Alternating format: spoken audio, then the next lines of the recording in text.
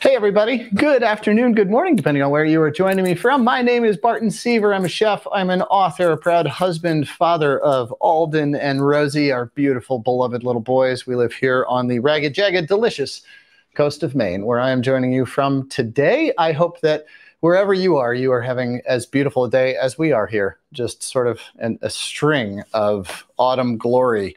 These days just seem to last, and there's still some leaves on the trees. Life is good. And we're coming up into the holiday season, which makes things even better because we just get to think about and focus on eating all the time. And that's just the greatest thing in the world. Thanksgiving is one of my very favorite holidays simply because the focus turns to, well, just diversity of tastes and textures and sights and sounds and smells, and of course, gathering those we love around the table. And it's no longer 2020.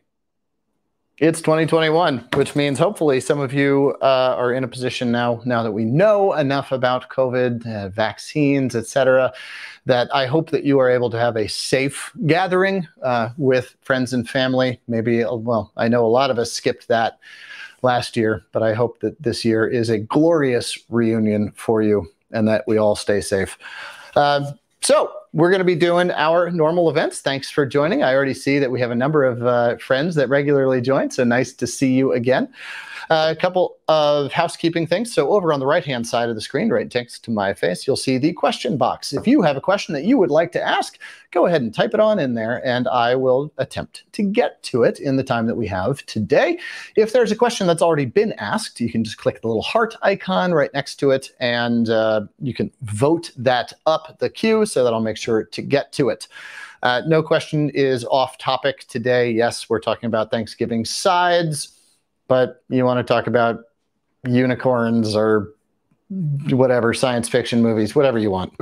We can go there. Why? Because these are your events. Thanks for being a part of the Ruby family and for having me a part of your family. So thanks for that. So those of you who have joined before know that I like to start off with just sort of a little statement of gratitude, because cooking is an act of love. It is an act of kindness. It is something that we do for others. We express ourselves through food. It is that act of kindness and caring for others. And the very first ingredient in that is gratitude. And, well, it's just a really great way to start off every dish. And so something that I am grateful for today, and I hope that you will take a moment when next you cook, to just pause, be present, and sort of think on something that you are grateful for. But, you know, over the last several years, but really over in the last 6 months, I have had a, at times, disabling injury to my neck and shoulder. And it's really been very hard. But you know what? I am grateful for good days. And even more importantly, I am grateful for bad days. And yeah, that's where we are today. Challenge makes us better. And it also sort of sweetens the deal when things are going well and brings our mind to it. So this is not a sob story by any means, but I appreciate you allowing me to share a little bit of my life with you. And that's what I'm grateful for. So if there's something you're grateful for going into this Thanksgiving season, you know, throw it in the comments over there. I'd love to hear from you. All right. So I've got a couple of things that we're going to do. You know, Thanksgiving sides is a massive topic.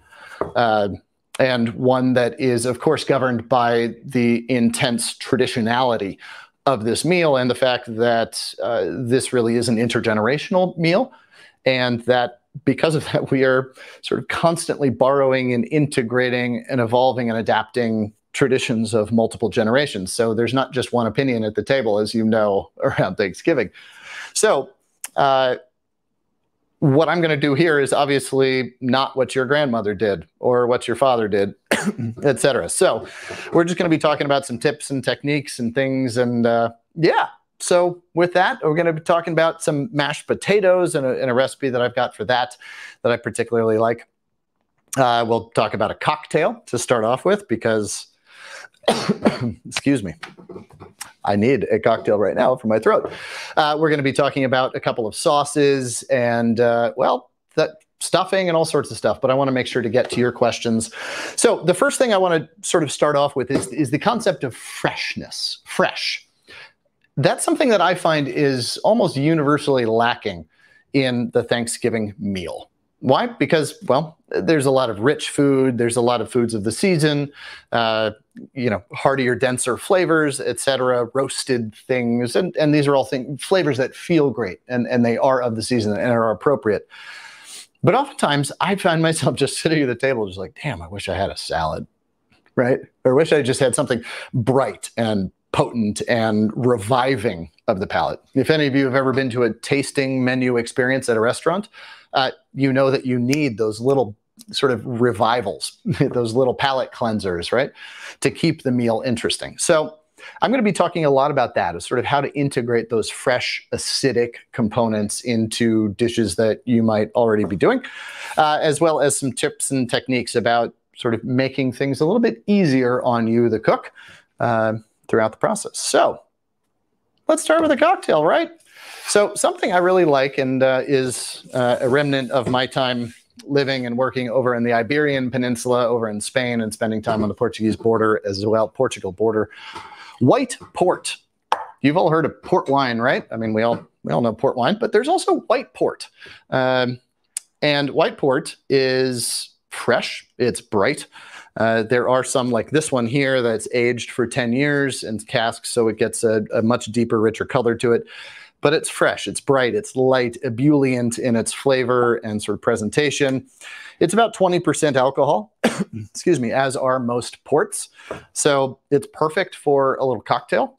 I mean, hey, yeah, sure, you can serve gin and tonics, and that's great, but it's just more alcohol, and I prefer to actually just sort of extend the drinking throughout the whole meal rather than front load it with heavy cocktails. So something I really like to do is a little bit of white port over ice. Let's see, what else did I have? A little orange wedge. I got, like Thanksgiving, it's always a bit of a mess, right? You got stuff all over the place. So put just a little bit of orange juice in there, wipe the rim. And then I've got some sprigs of fresh herbs, right? So basil is one that works really well. Mint is the other one that works really well, sort of brightens flavors, heightens them, brings out that fresh quality. And then just a little bit of tonic water. And the density of that port will kind of keep it down at the bottom, opposed to the tonic. So just stir it up, and there you go. White port wine spritzer. There you go. That's just hot damn delicious. That's all there is to it. Slightly nutty because of the port wine and the aged factor of it gives it this sort of mature appeal. It is perfectly sweet without being cloying by any means. It's not like the heavy, rich port that you get, in the red ports. Has nice bright acidity to it. So again, this is something you can serve to guests. You can drink kind of with abandon and not get plastered. Maintain your lucidity. So there's a fun little cocktail for you. So a little basil sprig, white port, little tonic, and I'm going to continue to enjoy that as we go through the seminar here today. What's the next thing I want to do? All right, now that we have the cocktail out of the way, let's talk about mashed potatoes. All right, everybody makes mashed potatoes, something that's pretty standard on the Thanksgiving menu. But mashed potatoes are one of those things that, because of its simplicity, I find that it's very easy to get wrong. And the factors here are what kind of potato are you using, basically how you cooked it, and then what you put in it and the method you use to mix it. So one is a decision process in terms of what potatoes. The other is how you cook it. So that's chemistry. The next is what you mix into it. So that's flavor and sort of what the personality of it is. And then how you mix it is mechanical, right? So there are sort of critical control points in all of this. Now, I grow potatoes here on the farm. I did 5 different varieties of them this year, and I love just a host of different textures and starchinesses and flavors and all that. But when it comes down to mashed potatoes, the russet is the king. It's otherwise to me a pretty boring potato. I mean, it makes great French fries. It makes great mashed potatoes. Why? because of the nature of the starch and how it's sort of all put together, Genevieve Ko, staff writer at the New York Times food section, has a really great article about mashed potatoes, and she recommends steaming them. So I recommend checking out that article, Genevieve Ko, New York Times, on her mashed potatoes. She's just got a perfect recipe for it. But what I make is a garlic, I don't mean to threaten you with the knife, sorry about that, a garlic yogurt mashed potato. And I first came up with this recipe when working with O Magazine, Oprah's magazine. We were doing a feature on sustainable seafood, which was very fun. Flew out to her house in Montecito and just had a nice time of it. But came up with this recipe for her, and it's been one of the most, I think probably the most popular recipe that I've ever made. And that's the power of Oprah, folks, not the power of the recipe. But what you, sort of the critical control points on the russets are peel them. Peel them pretty fresh to when you're going to use them. And then cut them into the same size piece, roughly, so that they're going to cook at the same time. The last thing you want is for those edges of the potato to sort of slough off or to get, let's see, of course, the computer turns off here. Let's see if we can get it back. Probably not. There we go. The potatoes kind of start falling apart, etc. You don't want to overcook them. So cutting them the same size pieces, that means just the same thickness to them, so they cook at an even rate. The next critical control points on this are going to be how much water you add.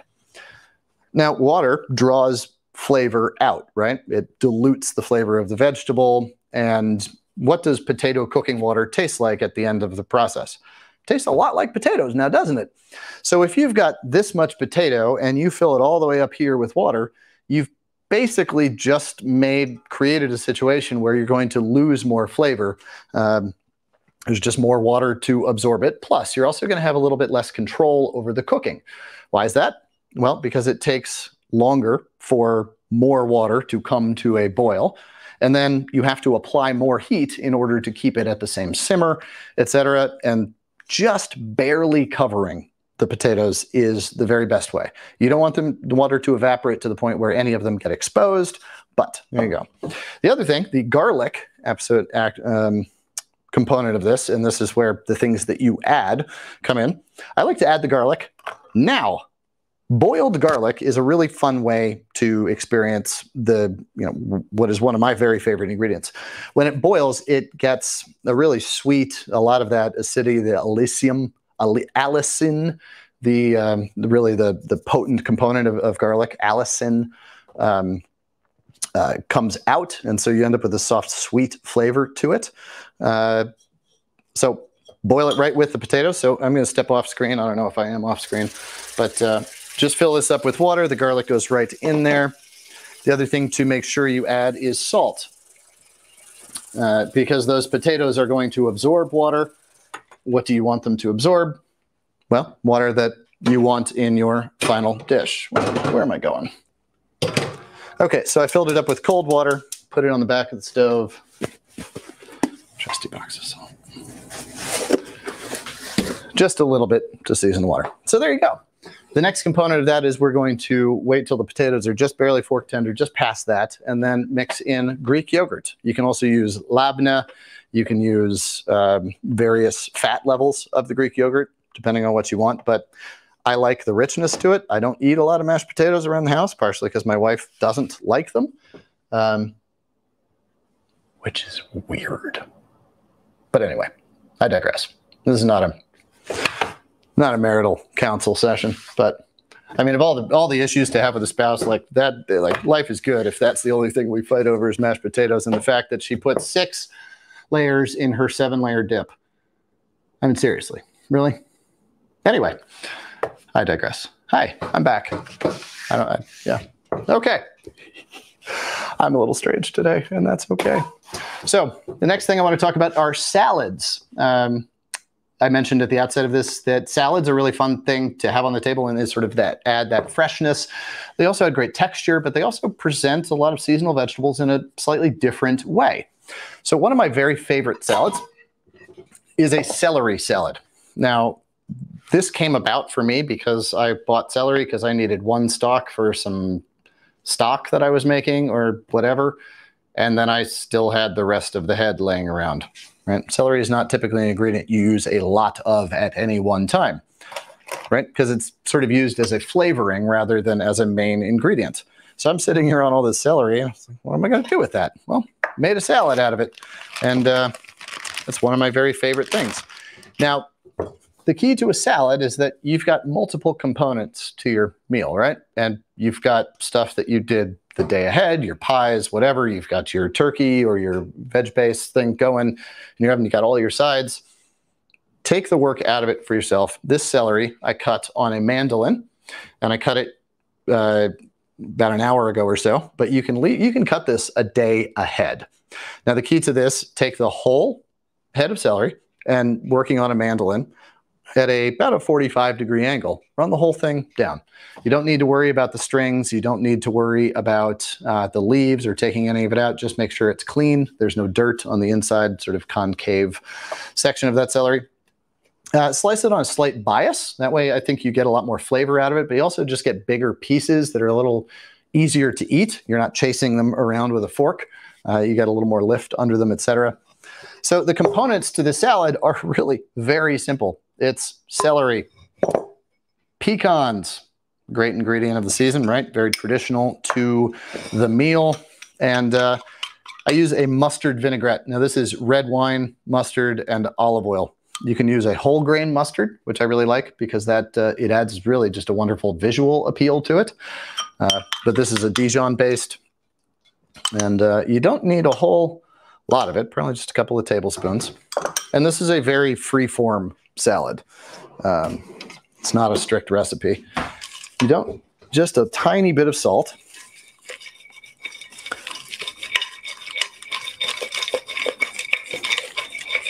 It's my very expert tossing technique where I'm stirring with the tongs and tossing. And you end up with this very beautiful looking salad, right? I mean, it's nice textures, it's nice colors, it's nice sort of architecture to it. And then to finish it off, I'm going to go grab a plate so I can show you sort of the full thing. To finish it off, Parmesan cheese over the top is a really nice, it just adds so much flavor to it, and very little of it goes a long way. And the way that I do the Parmesan is also with the peeler, which is my favorite way to use Parmesan. Sure, grating it into, snowy dust powder is wonderful, but I like these sort of long strands of it, these shards that have a lot more plate presence to it. I mean, if you're going to spend the money on a great ingredient, the king of cheeses such as Parmesan is, use it, make it known, put it out there, let it shine. And so you end up with these nice sort of big bites of this very pungent cheese. You don't need it to be fully integrated. The celery and the pecans, that crunchy texture stands alone as is. And then you get this once every third bite or so chunk of Parmesan. Woo, man, it's really, really good. So here's the thing. I just made the salad. I dressed the salad. You probably have about 2 hours before the salad is wilty. That's a very good thing. That gives you a lot of leeway so that you can put it on the table first. You kind of forget about it, put it over there, and it just works. Other salads that are really good in this way, other ingredients like fennel, thin shaved on a mandolin, carrots, carrots shaved down. Let's see. I just happened to pull a couple of wayward carrots out of my garden as I was coming back from the compost. So another way to use carrots is, we all peel them this way, right? Just keep going. Rotate around as you go, just holding by the tip. And what do you end up with? This beautiful confetti, of carrot. And you get all that flavor, all that texture, all of that crunch to it, the sweetness, the aromatic of the carrot, but it's easier to eat. It actually integrates into whatever else it's with. And if it's just these sort of wedges or circles of carrots, where do they end up? at the bottom of the salad bowl, and they're the last things to be eaten, and they're hard to eat because you got to chase them around with a fork. So integrating carrots like this is a really great way to do that. Toss it in with your celery, toss it in with some red onions. You've got a mirepoix salad, some shaved fennel, etc. These are crunchy vegetables that maintain their texture over the course of a couple hours, even if dressed. And that is a big benefit to the Thanksgiving cook. All right. So that's salads. We got to start on our mashed potatoes, which are just coming up to a boil here. And let's take let me just clean up a minute. And then we'll take some questions. Hey, everybody. All right. Let's start up at the top here. Does using both, from Darlene, does using both oven racks change the way food roasts? And what racks do you use for which food? Thanks. What a great question. Yes, the answer is absolutely yes. You know, when cooking, it's the amount of heat, the size and cut of the ingredient, the nature of the ingredient, and proximity to heat that are sort of the critical components there. So if you've got an oven that has, you know, and every oven is different, and I'm not just talking this cornifet oven from a Wolf range. No, this cornifet to the next cornifet are going to be different. Every oven is its own thing. You need to learn your own oven, if it has hot spots, etc. So depending on which cooking method you are using, so if you have your oven on roast, some ovens will just have a bottom heat unit. Others will do dual heat, where you've got from above and below. So that is going to change the nature of what you're cooking.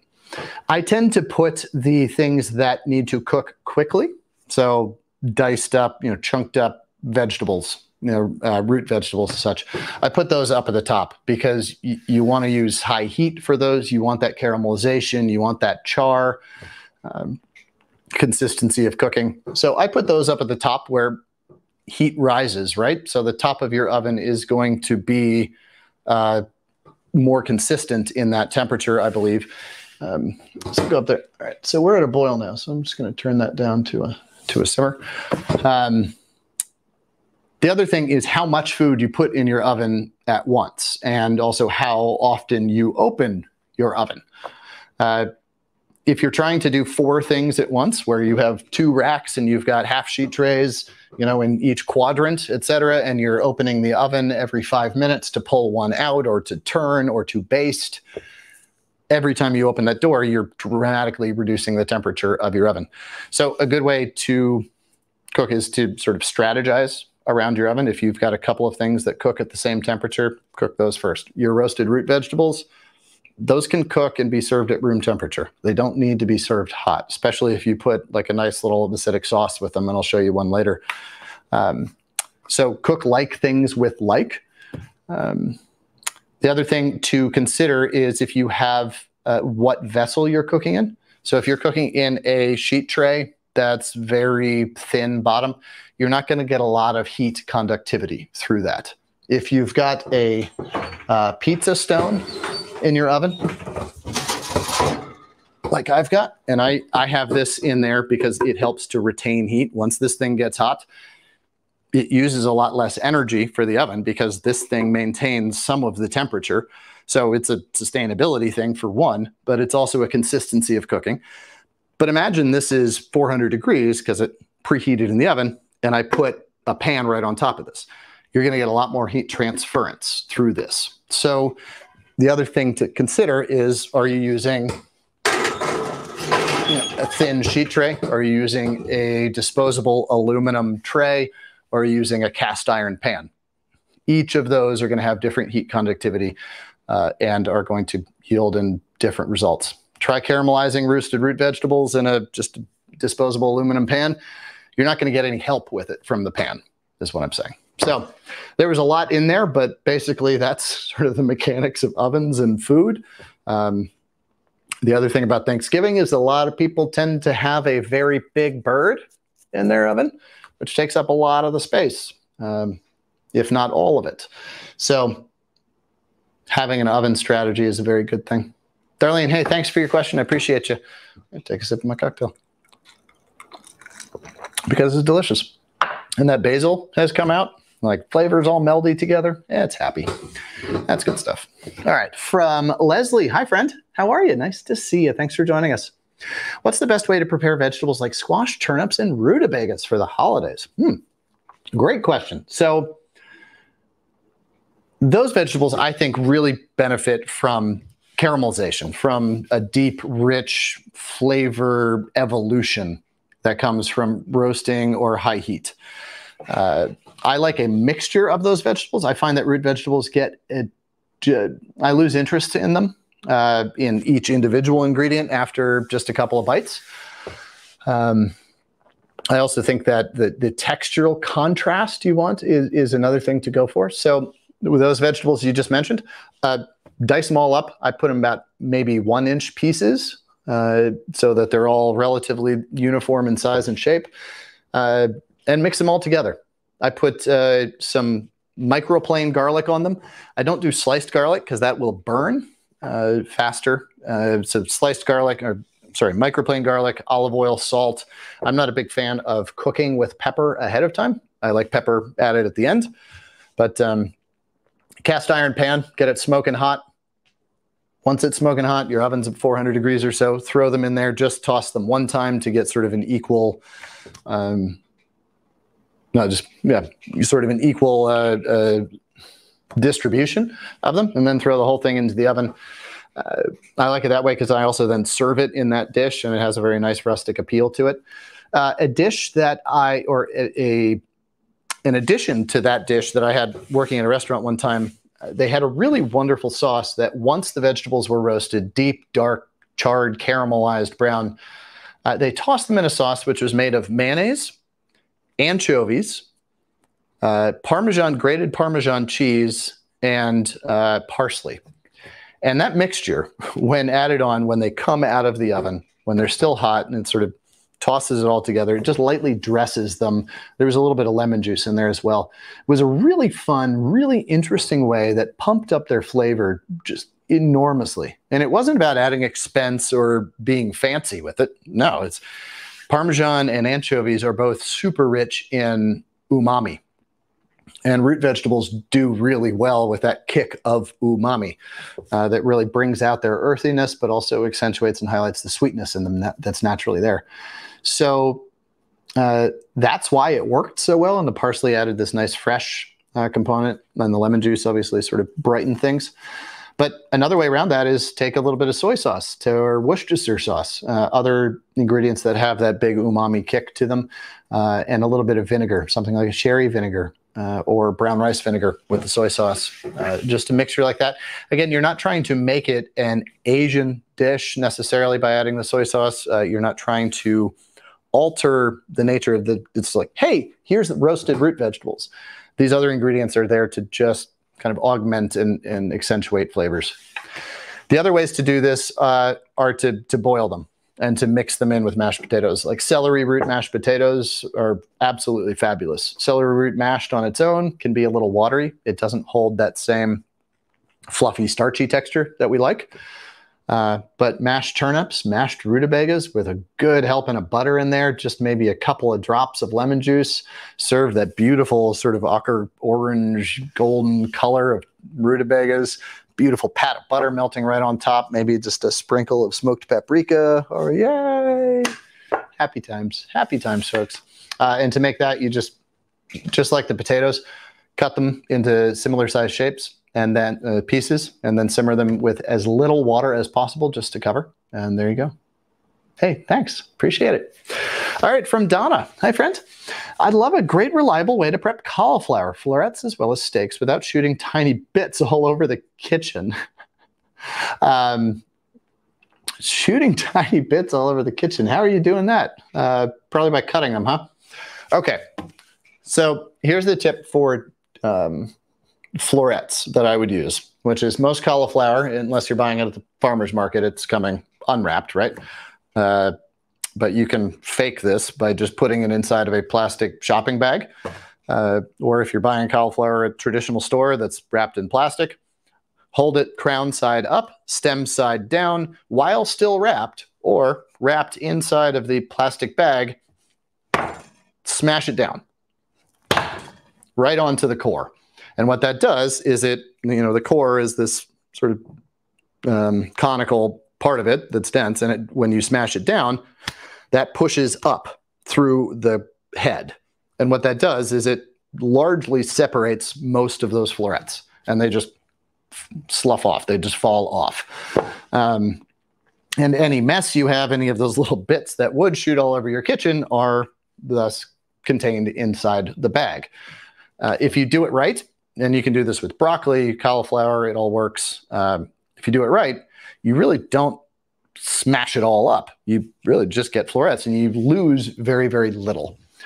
When it comes to cutting steaks and not getting those little bits all over the kitchen, sharp, big knife, single cut, coming down. You don't want to saw through. Any back and forth action is going to rip those florets apart and cause little bits to come around. I'm lucky. I have a whole lot of knives, but I would use a very large, long chef's knife, which is obviously going to be larger than a head of cauliflower, and just straight down as much as you can. And if you want to get all samurai about it, just one, if you have confidence, just one smack to it, and then go get the dust buster, because you got cauliflower all over your kitchen. That's just kind of par for the course. So there you go. Thanks. All right, another question, and then I'll get to talking about stuffing. All right. Dear Chef, thanks for sharing with your gratitude with us. Oh, you're very welcome, Adolf. As a new cook, I'd like to know how you manage to bring several foods to the table while hot. It is challenging. Thank you, and happy holidays.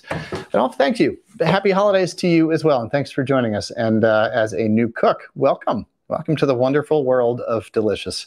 So getting dishes to the table hot, it's all about having a strategy ahead of time.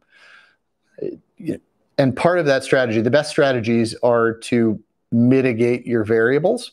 So don't try and execute 5 things all at once, because it's difficult. You're putting stress into the situation. My least favorite ingredient in any recipe is stress. So the first thing to consider at all is, do you need the dish to be hot? Right? I have found, as I grew in my culinary confidence, that hot was more just a function of sort of expectation rather than necessarily of the best quality of the dish. Now, sure, many dishes coming straight off the grill or out of the pan, yes, it's going to be best right then and there.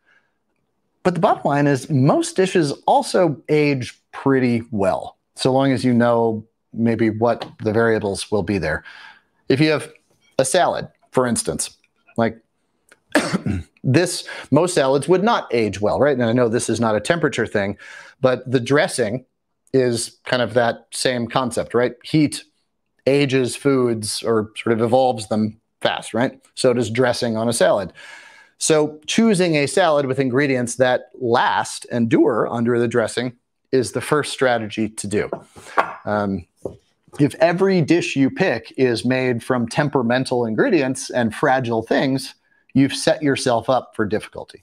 So the first is just writing your menu to be executable in an efficient way.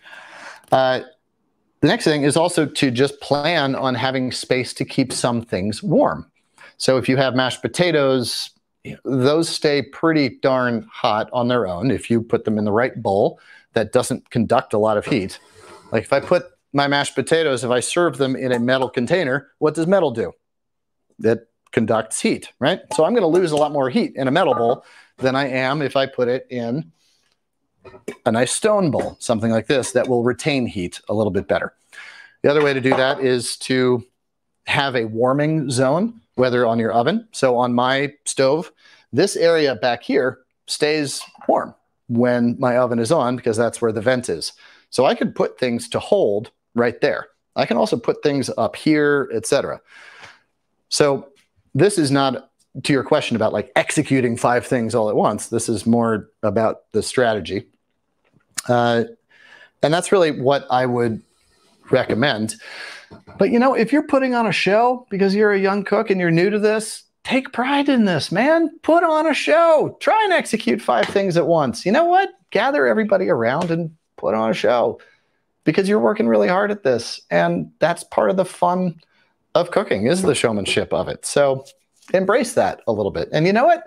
Thanksgiving is a great time to challenge yourself. I always like to do that. I chose menus that pushed me a little bit, whether in flavor profiles or the execution of things. So have confidence, have faith, put on a good show.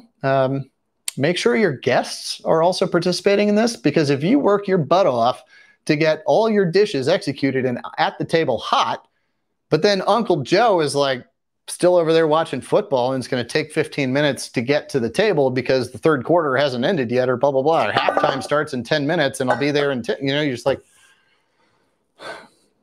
if you want food to be hot, get everybody involved in the process, okay?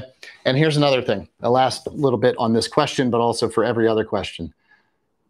If it doesn't work out, it is deeply okay. Deeply okay. Just have fun. Have another cocktail if you want. Cool. All right, let's talk about stuffing, folks. You know what's really tasty? Stuffing. You know what's better? Panzanella. What's panzanella? Panzanella is a bread cube salad. It's basically a way in Spain and in Italy and other places to use up leftover bread that's gone stale, whether it then gets toasted or not, or just used in its stale form. But then it's tossed in a dressing so that it rehydrates a little bit, softens, and carries other ingredients. So what is stuffing? Well, it's basically stale or toasted bread cubes or crumbs of some sort, right, that are seasoned and then soaked in turkey or stock or whatever, right? So that stuffing sounds a lot like panzanella, just sort of a different approach to it. So I am all for Thanksgiving stuffing, the tradition of that, and like straight up, there's always a bowl of stovetop stuffing on my Thanksgiving table. Why? Because it's been engineered to be delicious, and it's delicious. It's so good, and it's, you know, when else do you eat it? It's a taste, a memory. It's this Proustian experience, and that's what Thanksgiving is for, and that's okay. But I also like to do fun, creative dishes. So I have here, this is a baguette that I bought fresh today, and then I tore up into pieces by hand. And the reason why I do that is because you end up with a whole variation of different shapes. I mean, it's all the same size, but you end up with a whole lot of texture. And if you just cube it up, you don't end up with nearly as much as you do here. So this was then tossed in a good amount of olive oil, several cloves of garlic on a microplane, and a little bit of salt. And then I just toasted them in the toaster oven for, I think it was about 20 minutes, taking care to toss them and rotate as I went. And I now have very crunchy bread here. So to make a panzanella, and I did this the other night when I roasted a chicken, was I took all of the roasting juices from that chicken, and I had my bread cubes. I have some radicchio. So this is the radicchio head that I've shaved super thin. I like the bitterness of radicchio because it just blends well, and it's a nice component to an otherwise kind of sweet table at Thanksgiving. So some of the radicchio in there, I'd put some parsley in there, etc. So season a little more with salt. And then you can throw herbs in there. You can throw diced butternut squash. This is your palate here. If you've got traditional favorites as a part of your Thanksgiving stuffing that you like to use, like pine nuts or celery, etc., go ahead and throw it in there. So basically, you've kind of set this stuffing up to be a room temperature dish. And also, your stuffing is now no longer dependent upon the turkey. By the way, I am not a fan of cooking stuffing inside of a turkey. I just think it's not, sets yourself up for basically a bad turkey, because you have to cook the stuffing to 165 degrees. That's all the way in the center. So the gradation of heat, obviously the turkey is going to be more than 165 if what's inside of it has to get there. So basically you're overcooking your turkey just to make your stuffing safe. And the only reason why you shove it into the turkey is that it absorbs all the roasting juices, right? Well, guess what? At the end of roasting your turkey, all those roasting juices are in the bottom of your pan. Throw some of them right into your panzanella, and you have a textured stuffing. Some components to this that I really like to do: dice up some celery, a little bit of garlic, and some dried apricots into very small pieces, as well as some pine nuts or slivered almonds. Saute those in a little bit of butter or turkey fat, whatever is rendered out, and then toss those in. It's a really nice dish. It adds some unexpected texture. Stuffing is very soft, right? And just bready. But this adds texture, and as it sits, it's, this is not just a crouton salad. Those are all going to soften considerably, and it really becomes a very dynamic, interesting way to kind of fill that role of stuffing on your plate. All right. So there you go. That's stuffing. I'm going to go check on my potatoes. Not quite done yet. Another 5 minutes or so. So let's take another couple of questions here. We're at about 2:45, so we've got about another half hour or so. I'm taking another sip of my cocktail because I enjoy being with you. All right, Judith T. Hello, dear friend. Nice to have you join again. Can you suggest heartier sides for our vegetarian friends? Thanks as always for these classes. Sure. So heartier sides for vegetarian friends. So that panzanella is great. You can leave out the turkey roasting juices very easily. Just a veg stock, or really, honestly, just even some water, along with some vinegar to help soften it, is a really nice way. Throw some roasted butternut squash in there, throw some toasted almonds in there, celery, those apricots that I was talking about, etc., or even some fresh fruit. If you can find some plums, something like that, thinly shaved, even apples, something to have all these textural contrasts, but also this wonderful sort of interplay of sweet, bitter, crunchy, all of these other things, is a really nice and I think respectful way, because it really is this construction. It's not just the side dish, but it really takes stuffing, something, that's one of the centerpieces of the Thanksgiving table, and turns it into this really thoughtful, generous construction that's sort of been evolved or adapted specifically to their dietary needs. So I've always found that is a nice way to do. We've got a couple of vegetarian folks that regularly at our Thanksgiving table, holiday table. So that's one thing that I do. You have time to do a risotto, something like that, a side dish that can really act as a main dish.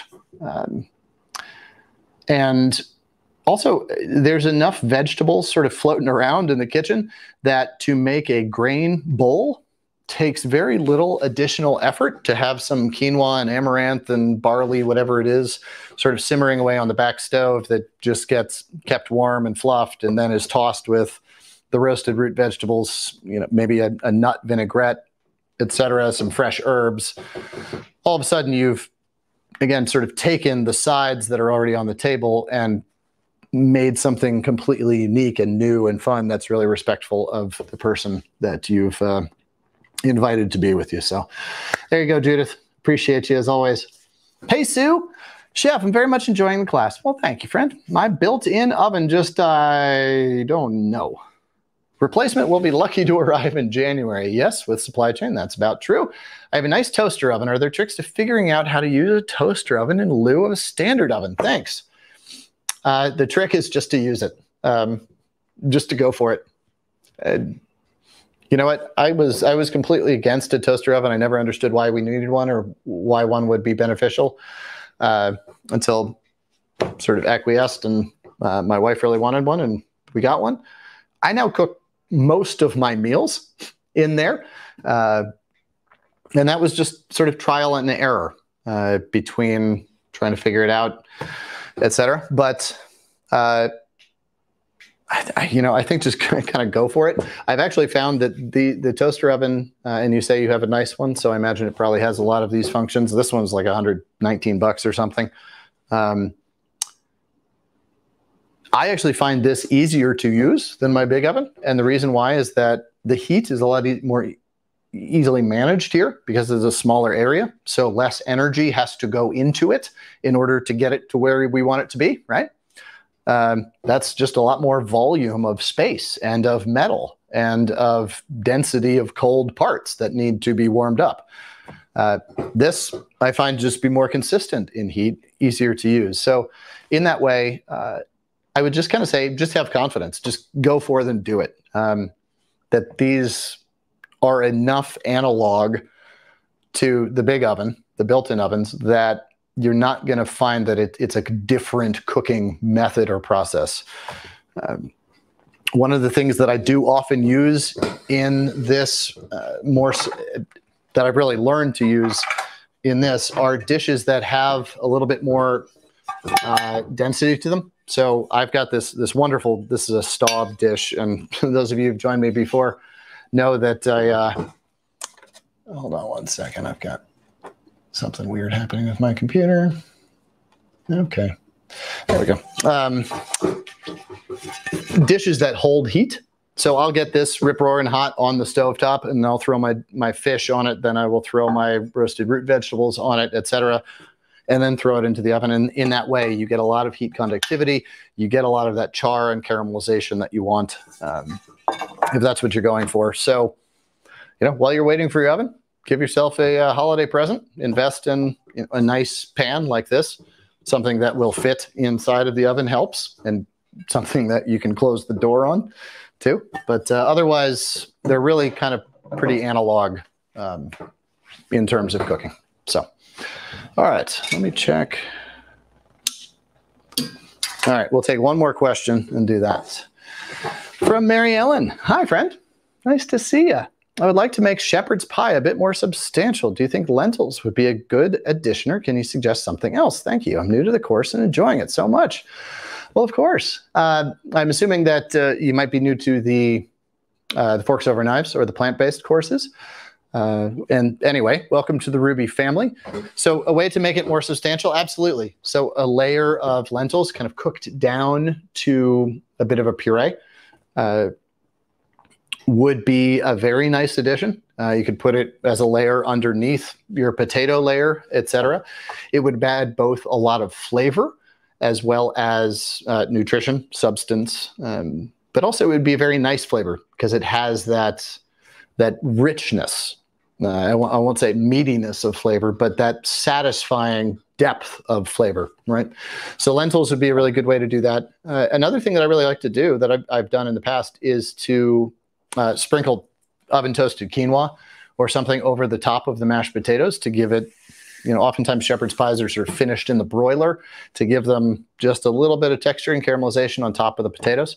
But toasted quinoa, sort of very generously, liberally sprinkled over the top, almost to cover it, like a crumb topping, is a really great way to add nutrition, but also this really wonderful textural contrast, because shepherd's pie is really kind of mono-textural. So that's a good way to do it. And then, of course, just bulking up the vegetables. And maybe the solution to this is to find a different pan to cook it in. If you're cooking it in a pie pan, you've only got about 1 inch of height to work with. Okay, fine. Find a deeper pan. If you want more substance to it, more depth. If I make shepherd's pie, I'm using something like this, which is about, it's 3 fingers deep or so. And I'm very lucky to have, I've written 8 cookbooks, and so I have a lot of props in the closet of things that, for photo shoots, etc. And a lot of stuff that people have generously given me over the years. So I'm aware that I'm just pulling out sort of very aspirational pieces of cookware here. So I'm aware of how lucky I am to have them. But something like this, just by virtue of the structure of the vessel, is going to allow you more substance, sort of more layers to it, so you can do something a little more integrated. Hey, thanks. Appreciate the question. And I appreciate you joining us. All right, so I'm going to strain these potatoes.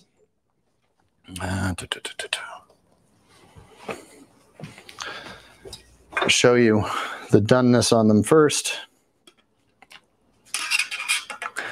So that potato is still very much intact. The edges are still sort of crisp, meaning it isn't sloughing off or sort of just falling apart, but just with gentle pressure, you can break them apart. There you go. That is about perfect doneness. The garlic pieces that were in there, soft, sweet, nutty, aromatic. There you go.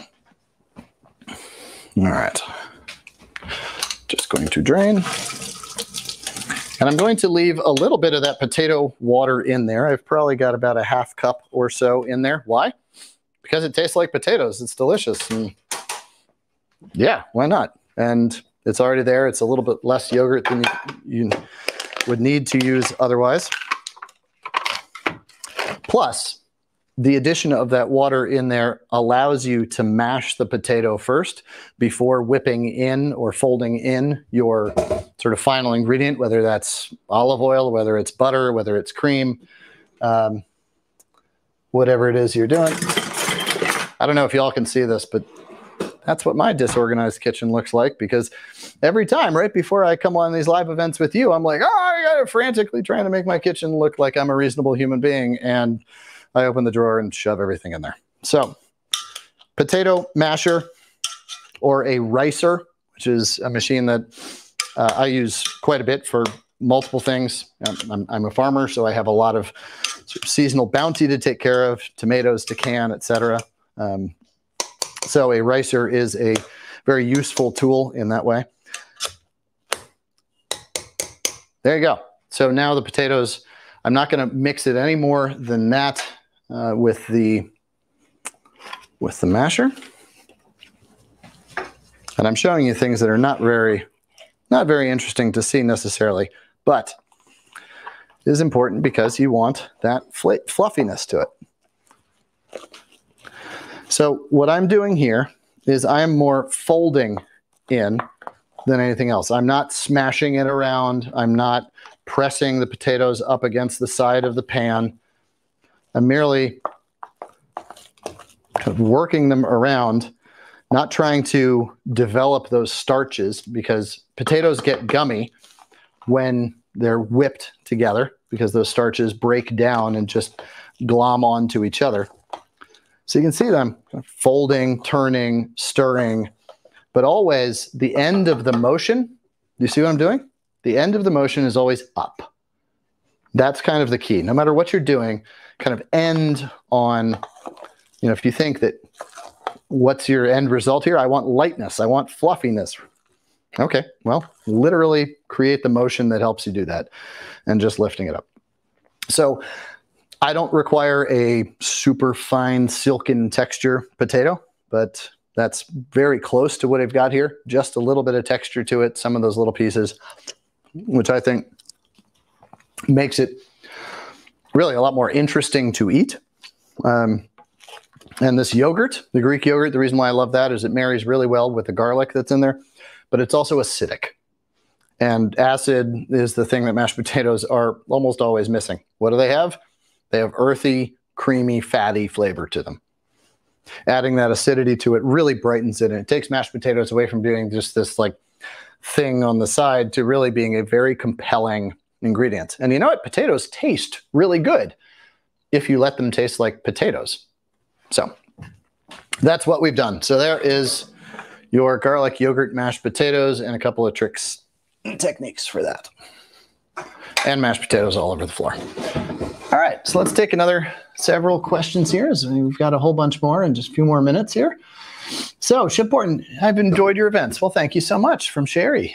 Quick question about herbs. I grow my own and rinse them before mincing them, and they, of course, stick to my chef knife. Do we really need to rinse before mincing? That's up to you and how much you like sand and dirt in your food. If you grow your own, you can be relatively sure that, you know, where they're coming from. Like when you buy cilantro or parsley at the store, cilantro especially tends to be very sandy. So I always wash that, because the bottom line is I'd rather herbs stick to my chef knife and I'd have a little trouble chopping them. I would much rather have that than have my dish end up being sandy and I not liking it at all, right? So sort of what's the worse, what's the lesser evil there? Difficulty in chopping. Now, I've got some herbs for a sauce that I was going to make, a salsa verde, to show you. So these are herbs that I have washed. And once I wash them, I sort of pat them dry on towels. And if you can help it, and this is something I'm sure you could do, is go pick your herbs 20 minutes, half an hour earlier than maybe you have been, and just give them a chance to dry. Just sort of slap them out. You don't want to crush them. You don't want to squeegee them out. But I didn't really put a whole lot of effort into drying these, and here you go. And the other way to sort of focus on chopping herbs is if they're sticking to your knife, it's also think about how you're using your knife. So I sort of fold herbs in that bunch back together, and then holding it with my hands, coming across once.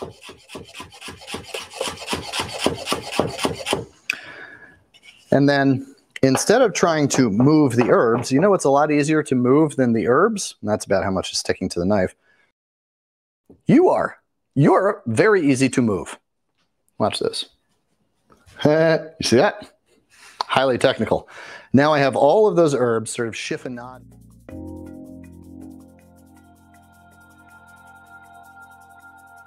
Now, don't really need to move the herbs. I just move myself, change that angle, and I can come across them just one time. And in that way, and with that effort, you end up with herbs that are nicely chopped. You know, it's not French Laundry perfection little Brunoise celery or Brunoise parsley, but it's a very nice way to do it. So, yes, wash them. Give them a little bit of time to dry, and then chop them in that way. So there you go. Hope that helps, Sherry. Appreciate you joining us. Hey, Chef, what seafood would you use to make seafood and vegetable jelly? Wow. Okay, here's a new one. Seafood available: cod, stingray, black pollock, monkfish, rockfish, scallop, mussels, shrimp. Ooh. And what would you add to the dish to make it both appealing and tasty? All right, so seafood and jelly. So this is like a gelatin aspic type thing here. The stock that you want to use is something that's going to have that gelatin to it. Now, you mentioned monkfish. Monkfish is the fish with the highest level of gelatin that I've seen, that and sablefish. But monkfish spines, if you can get them, or monkfish skin, or even that gelatinous sort of purplish skin that's on the monkfish, makes an incredibly gelatinous stock.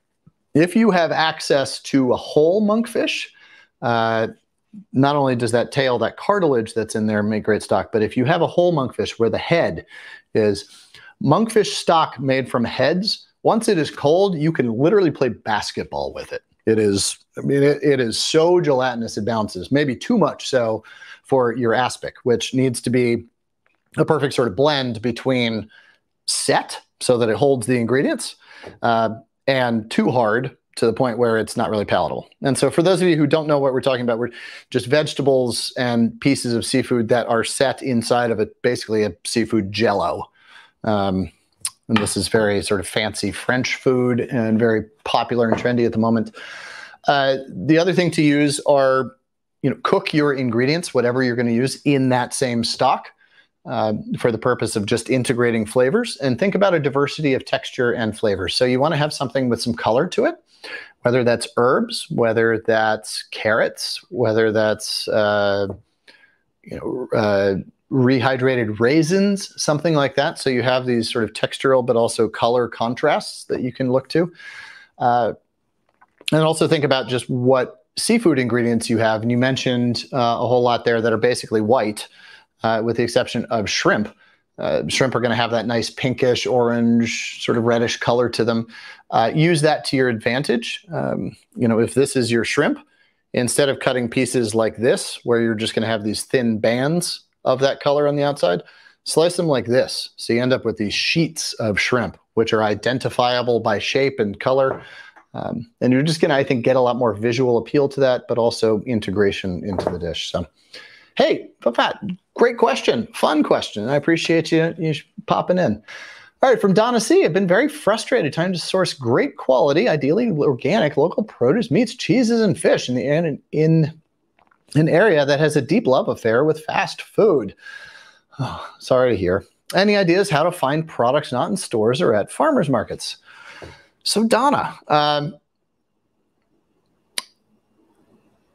yeah, I mean, there's a number of online options, more and more so. Sort of the grocery delivery box is becoming a thing. I have to say that I am not actually aware of. I couldn't give you the best recommendation for one because I don't use them because I live on my own farm and I grow everything I want to basically.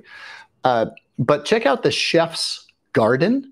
Is a really great one. They're a purveyor, and they sell to a lot of the very top restaurants, and they grow boutique, fun, chefy vegetables. But look up online CSA, Community Supported Agriculture.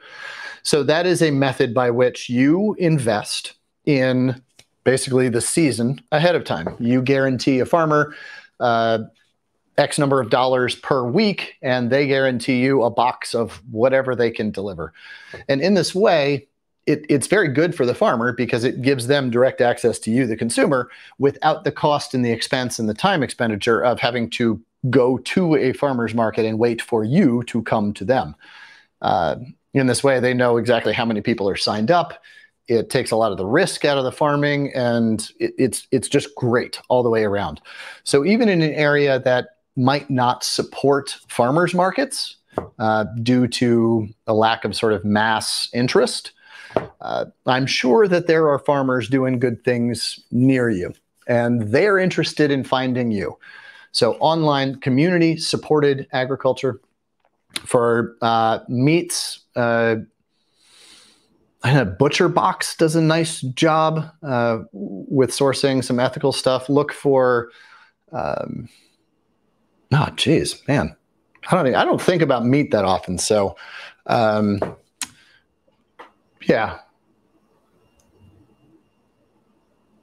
For seafood, there's a great company called True Fin Seafood, and they operate here out of the Gulf of Maine. They do incredible quality products. Yeah. There's a number of online searches. So Sea to Table is another one that does direct consumer fishing that I would recommend to good friends. So there you go. But I appreciate and understand your frustration with it, but also your dedication. I admire your dedication towards getting it right. So thanks for all you do, because without you, those markets are never going to grow and those farmers markets are never going to happen. And then all the people that only know fast food are never going to get access to really great quality food. So it starts with you. You are on a mission to improve your entire community, and I appreciate that. All right, from Kristen, can you suggest side dishes can be prepared words in advance and then only need to be reheated without losing texture? Sure. So mashed potatoes, actually a great one. You don't need to, if you've got a mashed potato like I just did that starts off fluffy and not gummy, you can reheat it gently in an oven, put it in a casserole dish, top it with foil, add maybe just a little bit of water or something over the top of it, secure it so that it's not going to dehydrate, and warm it slowly in an oven. If you're trying to warm it in a pot on the stove, you're necessarily going to be stirring it too much to avoid burning, and you're going to be messing with the texture. But that fluffiness is going to endure if you make the potatoes right. Mashed sweet potatoes, mashed rutabagas, etc. Those are all very good because they're not really starchy, and so they reheat very well. Side dishes also, think about a wild rice salad, something like that. Again, getting back to conversation we was having earlier about strategy. Yes, there should be hot things on the table, but also it's okay to serve a lot of your sides to be warm or room temperature. So a wild rice salad with pomegranate seeds or arils in them and lots of toasted almonds and some fresh chopped parsley and mint, something like that. I'm like, man, that sounds really, really good, right? And really good at room temperature. And not something that any of your guests are going to say like, wow, why isn't this hot, right? Dense foods, things like roasted root vegetables will keep their heat for a while. You can roast them even several hours ahead of time, tent them with aluminum foil or a cover of some sort to keep them from dehydrating. And then just a quick blast back in the oven is fine. So dense foods do really well with that. Cheers. Hope you have a great holiday. All right. Let's see. From Mary Ellen again, save my veggie straps to make broth. Is there a trick to ensuring that the flavor is balanced? What general guide of veggie ratio is best? One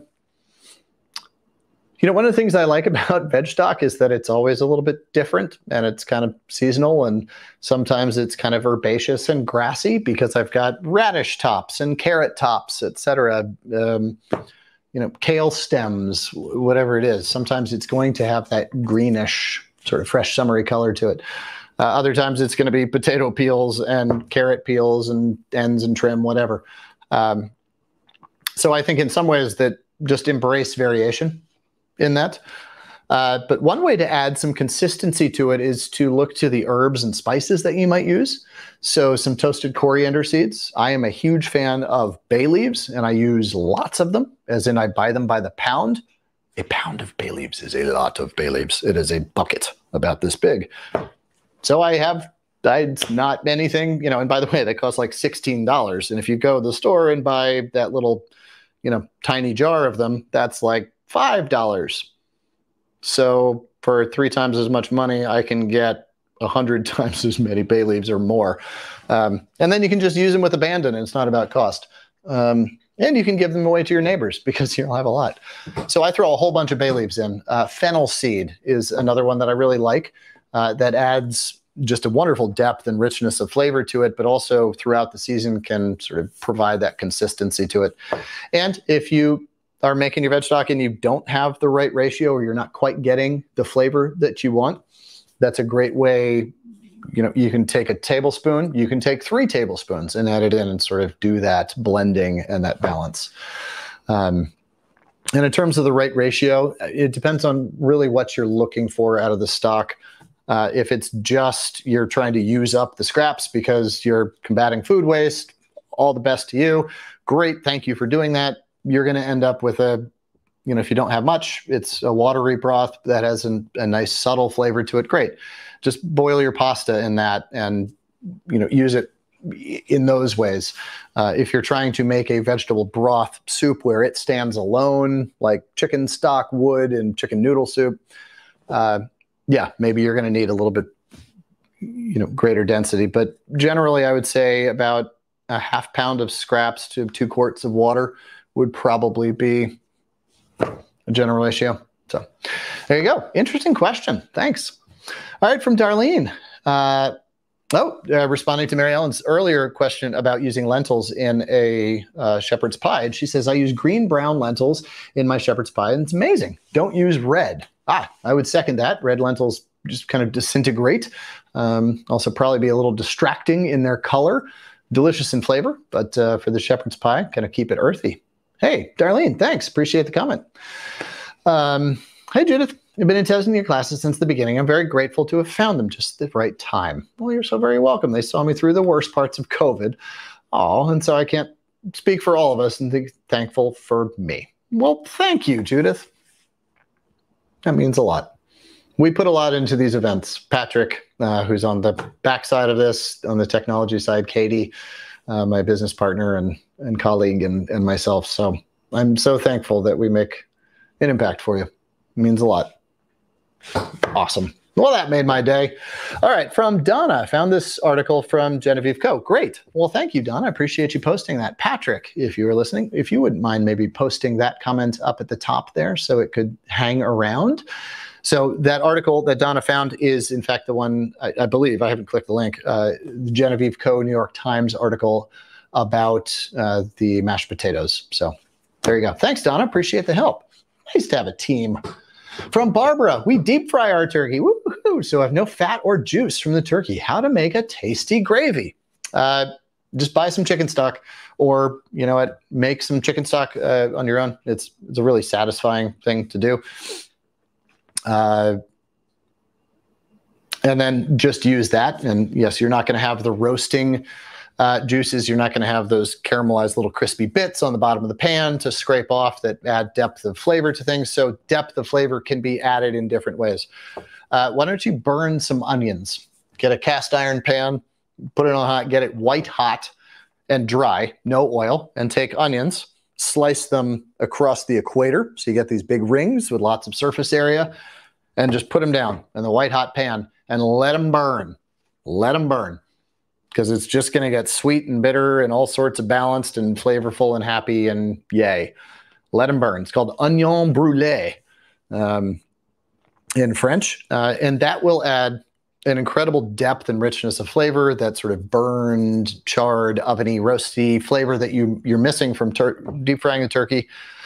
Add something with a little sweetness in it, like maybe 1 carrot or something that's not going to be a part of the final gravy, but will impart a lot of sweetness to it. And then take your chicken stock, take your bruleed onions, take a carrot, take some bay leaves, some fennel seeds, which have sort of a roasty, sensuous flavor to them, and then reduce that down probably by about half till you end up with a good concentration. Strain it off, and then use that, thicken that in whatever way is traditional for you, whether that's a flour and roux based, or as I do, I use potato starch typically, or cornstarch. I think it just gives me a little more control. But you're basically going to infuse and reduce a stock, either made or store-bought, down to the point where it tastes really great to you. Strain it off, thicken it, and then add something a little fresh to it. A little drop of lemon juice, a dash of vinegar, and I'm talking like 3 drops, or some fresh herbs like parsley or mint or something chopped in, tossed in at the very end. There you go. All right, from Holly, what are some ideas for simple appetizers? I like to focus on making the meal, so need something easy to keep people happy before the main eating event. Well, there you go. Great question. Let's see. I made a bunch of notes here that I didn't talk about any of them before all this. So let me look at this. Yeah. So one of the things that I really love to do, oysters are very traditional around Thanksgiving. So a broiled oyster, or oyster on the half shell. I know this requires some work, but a broiled oyster is fun and easy. You can shuck the oysters well ahead of time, put them on paper towels, and keep them in your refrigerator. Just paper towels to keep them sort of steady so that all the juices don't run off. Make a butter ahead of time, butter, Parmesan, anchovies, parsley, whatever flavors you want to throw in there, and just put pats of butter right on top of the oysters, put them in the fridge until you're ready. All you need is a toaster oven with the broiler going, 6 minutes under the broiler, and you've got hot, toasty, roasty, amazing oysters on the half shell, broiled for people. That's really kind of a signature fun dish. Another one that I really love is endive, those little Belgian endive heads. One of the reasons why I love Belgian endive is it has a bitter taste to it, but that's very pleasant. It has a wonderful crunchy texture, and it also is perfectly shaped and textured and structured so it is its own little canapé appetizer boat, right? And so inside the boat of one leaf, so cut off the bottom of it just to sort of release those outer leaves and peel them off. I put in one supreme or segment of orange. I put a little dollop of goat cheese, and then a very simple vinaigrette, like mustard, red wine vinegar, and olive oil.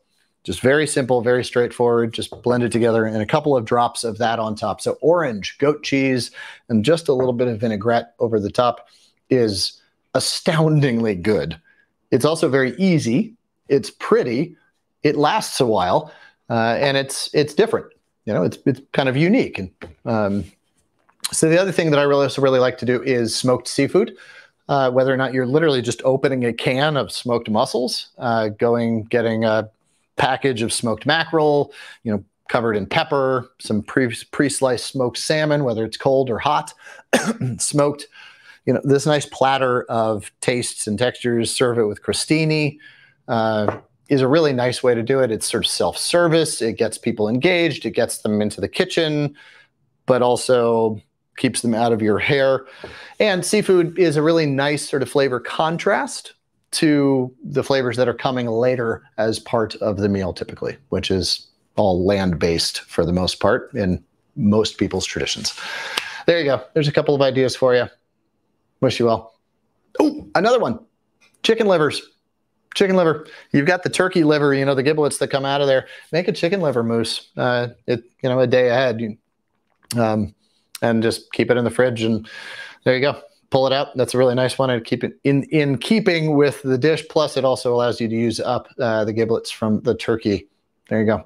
All right, last question. Oh, hello, Chris. Nice to see you. I was wondering if you'd show up today, and I'm so pleased you did. We're hosting Thanksgiving breakfast this year. Wow, because adult kids and their loved ones, you know. Awesome. Recipe suggestions, knowing our guests will go from there, go on to other gatherings of huge feasts. Oh, how interesting, Chris. I love that idea. Well, that's awesome. So kind of going back to my answer for the previous question on the appetizer, so seafood is a really great way to start off a day. I love seafood breakfasts. And it's also different than what they're going to be eating later in the day, right? I mean, it's almost an entirely different just ingredient category that they're likely not to see. Whether that's a smoked salmon Benedict, go ahead and make your own hollandaise sauce. It's fun. Or serve it in a non-traditional way. Make a salsa verde, which I didn't end up making today. But salsa verde is chopped up parsley, chopped up cilantro, chopped up mint, mixed with a little bit of vinegar and some olive oil. You can throw in capers and garlic and whatever else and chili flakes if you want to. That makes it a little more sort of pungent and maybe takes it out of the sort of the breakfast realm. But a salsa verde instead of a hollandaise sauce over top a perfectly poached egg with, you know, smoked salmon underneath and salad on the side, that green, nice potency is a really great way to go, and easier than hollandaise and lighter. So that would be one. Quiche is, of course, another one. I mean, they're going to get a whole lot of pie later on in the day, so maybe starting off with egg pie isn't the way to do that. But let's see, what would another one be? You know, you can something completely non-traditional would be to go with like a poke bowl. So some brown rice, some avocado, some thin sliced cherry tomatoes or something that you can still get sweet this time of year. A bunch of fresh herbs like cilantro leaves, mint leaves, and parsley leaves sort of in there. Brown rice, and then some cubed up raw beautiful tuna or some beautiful salmon or something like that.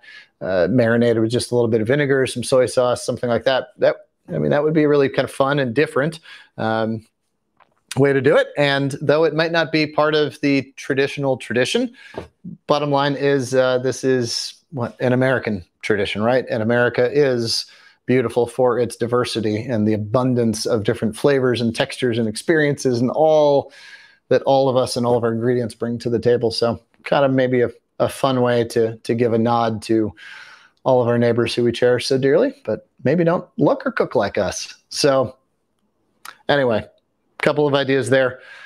Well, there you go, folks. Thank you so very much for joining me today and in the past. I hope you will join me again in the future. We've got a couple of other events coming up that you will hear about. But most importantly, please cook with love, cook with gratitude, cook for others, and be reminded of what's really beautiful in this world, and that is being with other people and the companionship and love we get. So food is love. Bon appetit, y'all. We'll see ya.